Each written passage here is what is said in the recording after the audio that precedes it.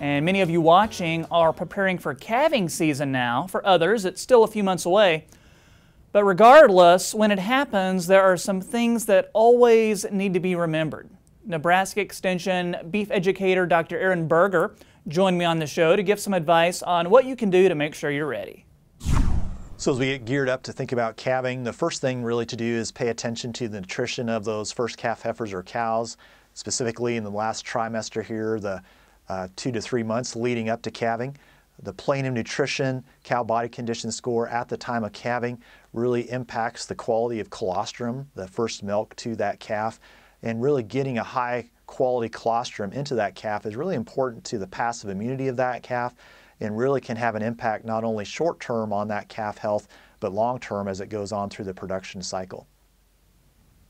When it comes to facilities or calving supplies, what do we need to know here?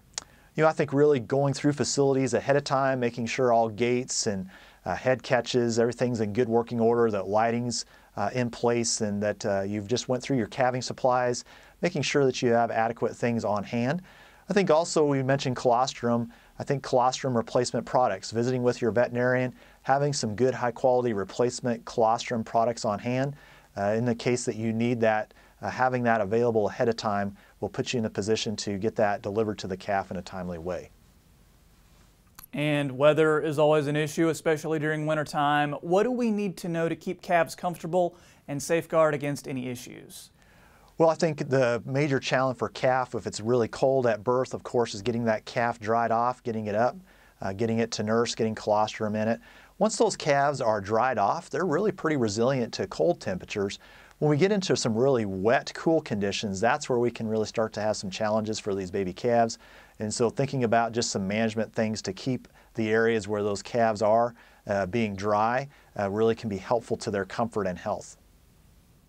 And you've written that producers, that sometimes they need to know their limitations, and that means sometimes calling in a vet is one of the best things you can do, right?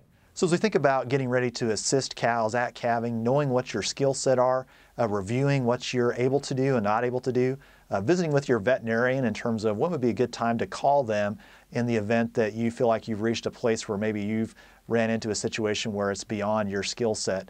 Having that plan in place, being decisive about those decisions, timeliness is really important to calf health and survival as we go through a challenging delivery. And so again, just knowing where you're at and making a decision in a pretty quick way if you run into something that's beyond your capability.